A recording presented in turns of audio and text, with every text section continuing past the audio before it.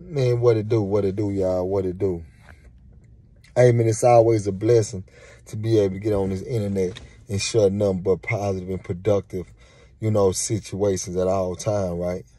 But today, man, I just want y'all to check out something, man. You know what I'm saying? And everybody always asking, why this? Why that? Why, bro? This, here. Everybody always asking that, right?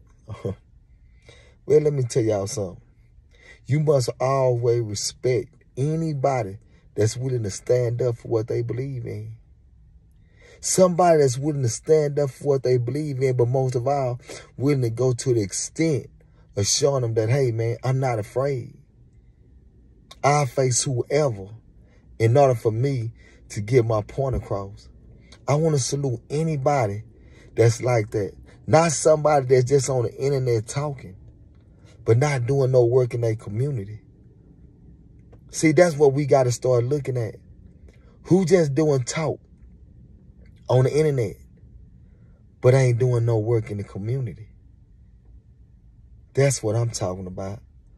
So check this out, man. I'm finna let y'all check this out.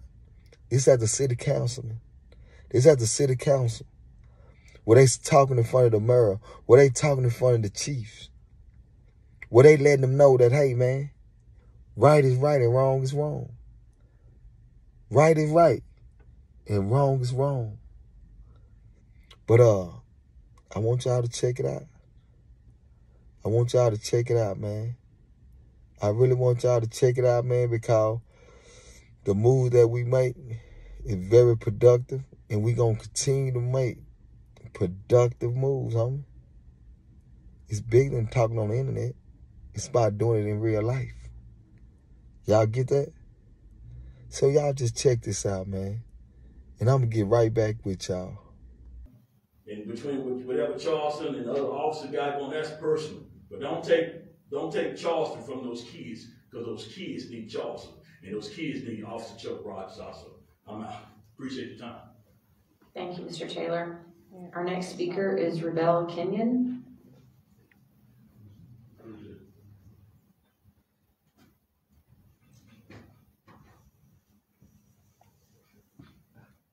Hello, it's my first time doing something like this. I'm kind of nervous, so you have to forgive me. But when I heard about what happened to Charles Rogers, I had to come up and give my opinion, let my voice be heard, because I've been knowing Charles Rogers for over 30-some years.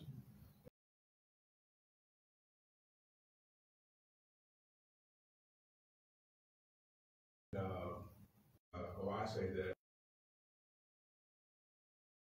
he's not made. I mean, you can have, y'all might disagree with me, but you can have the special training, but it doesn't necessarily make you a good police officer because you have the necessary training. And for those that's familiar with the Bible or that read the Bible, the Bible is all about righteous and unrighteous, a positive and a negative, a good and bad. So you can't have one without the other. And Charles Rogers is that positive. He is that righteousness. And he's just an excellent guy.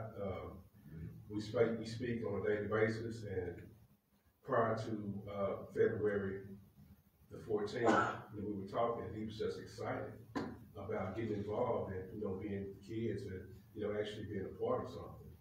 And he told me, he said, man, my mom, she instilled this in me, and she would be so proud of me if she knew what it was that I was doing. So, Charles is just an excellent guy, and it's disappointing to see what's going on. And I think that the Fort Worth Police Department is in a crucial point right now, because we have a choice, and y'all have a choice to pave the way, for the rest of the nation, and to correct, the right or the wrong that's being done. To put our egos aside and do the right thing for the kids' sake.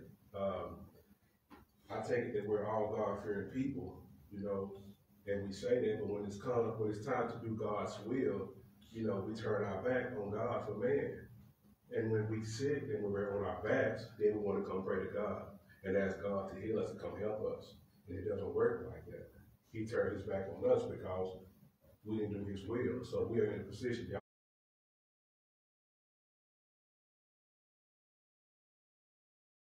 I don't have access to files, but I know Chuck. He's an upstanding guy, always doing the right thing. I ride for him. I ride with Charleston White.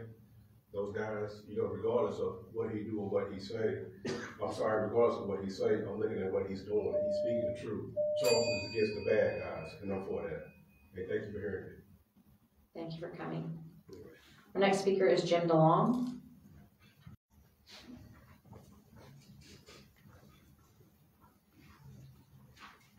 Good evening, I'm Jim DeLong, a resident of Fort Worth since 1993, and proud to be so. Tonight I want to talk about human nature, but before I do, I remember when I went to a task force on race and culture monthly meeting, and they had the county sheriff come and talk. And he made a startling statistic. 80% of people in our county jail are from fatherless homes. And, you know, there's something, you can never take the place of a father, but we can sure help young men and women have a father figure in their life. Back to human nature. The media reveals a lot about human nature. Bad news sells, good news doesn't. And that says a lot about basic human nature. Each one of us, within each one of us, is the propensity to do good and the propensity to do not so good. And it's a choice. Every day I make tens or hundreds of choices of whether to do good or not. And it's easy to complain. It's easy to find fault, to demean and belittle. It takes more effort and character to build up and to encourage. Mayor, I remember years ago, I had a meeting with Mayor Price and you were chief of staff. We were sitting in her office, and I posed a question.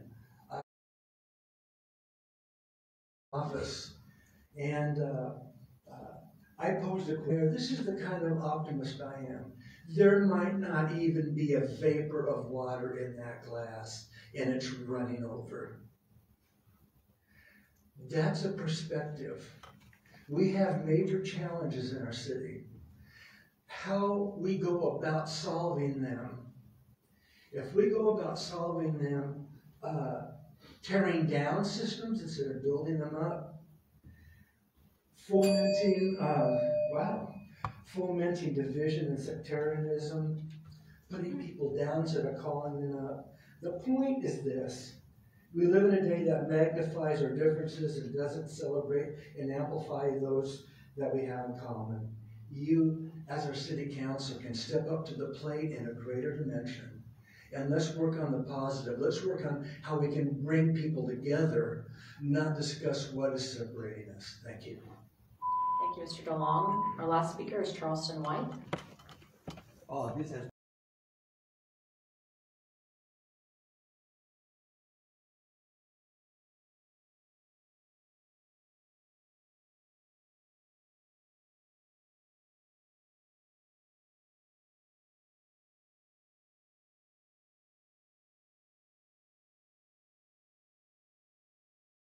I remember being given permission by the Fort Worth Police Department to sell marijuana in this city. I never applied for any federal grant money, right? So I never needed you guys to help me feed children. I went to the streets, we sold drugs, we got the whores coming out of Tenny Road, whatever we needed to do to keep you guys out of our business. So when I get a call from Officer Charles Rogers and say, hey, can you help me get some guys that will volunteer to come into the middle school? I already know you guys are going to play politics, right? Because I infiltrated your police department and stole a lot of information. And so you guys try to keep me out of things. But the community keeps doing. When you guys push me down, this is what the community does. They push me right back in front of y'all faces. Now I have a national audience. So let me tell you about Officer Rogers. I was in a strip club one night, and Officer Rogers, I contacted the NAACP president. I contacted U.S. Department of Homeland Security Special Agent Keith Owens for the Human Trafficking Division, and I called Charles Rogers about 1 o'clock in the morning with music playing and strippers around me. And we rescued that lady the next day. Officer Tracy Carter involved himself in that and interfered just like he's interfering now. It wasn't until we put together a group of men, 19 other men, myself including 20, we went to a struggling black business in Arlington, Texas, because Fort Worth don't support what we do. We supported this business. She made thousands of dollars that day because we advertised it and promoted her business on social media. We put together a program, invited Officer Snyder, found out he's not a racist white cop. He's a Detroit boy, just works for a racist police department, so he gets a bad rap with the children. We're going to teach these children that this is a good man. Well, how do you know they're good? Do they feel bad when they do wrong? Do they feel bad when they do wrong?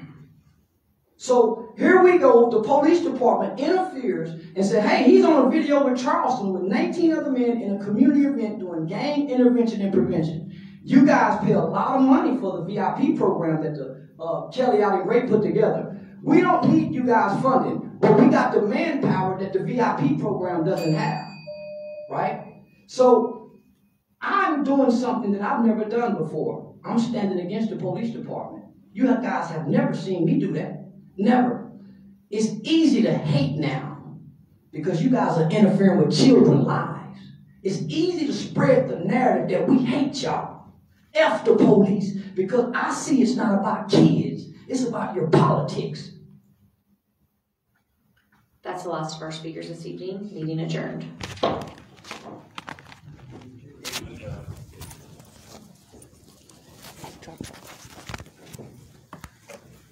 I just had another question. I haven't talked to Jesse in a while. I don't want to take a... That nigga just walked out of here. There you go, right there. Oh, okay. I'll see. Yeah. I got another podcast I got to get to, man. Okay. Yeah, go talk to that nigga and get my number. Yeah, Noakes, you ain't shit. Yeah. Noakes, you got an open investigation against Tracy Carter for using a racial slur. 37 pages. I can't wait till the trial hit.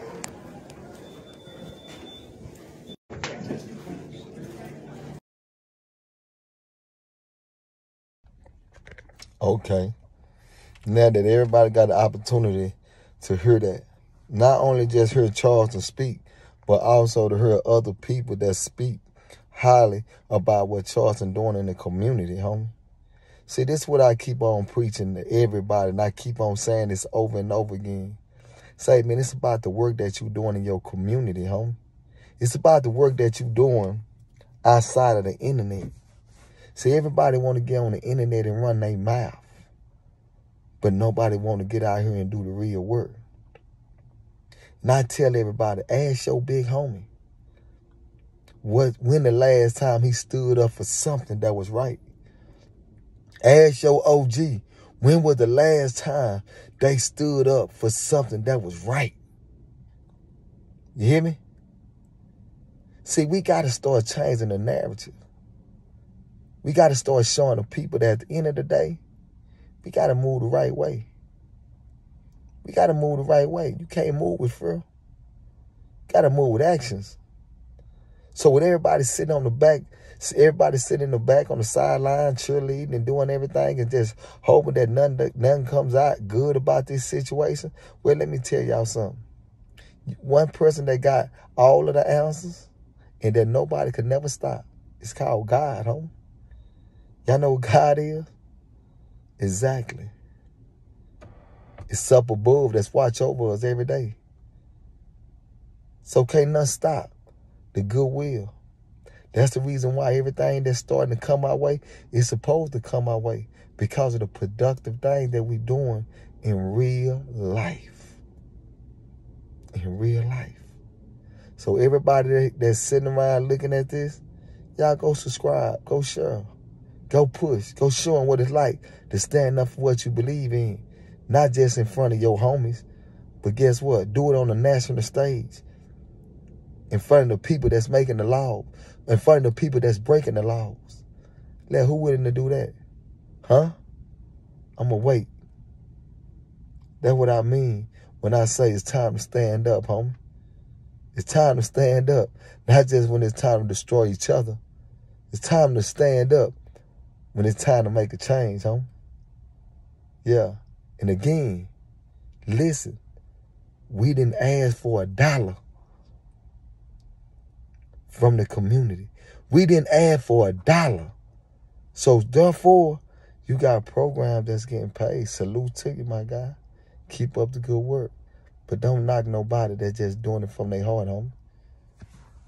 I'm going to leave y'all with that. Go subscribe, go like. Quality Game going to beat every game. Gang related, not gang related. The new gang related, not gang related. Podcast. Go subscribe and let's keep it pushing.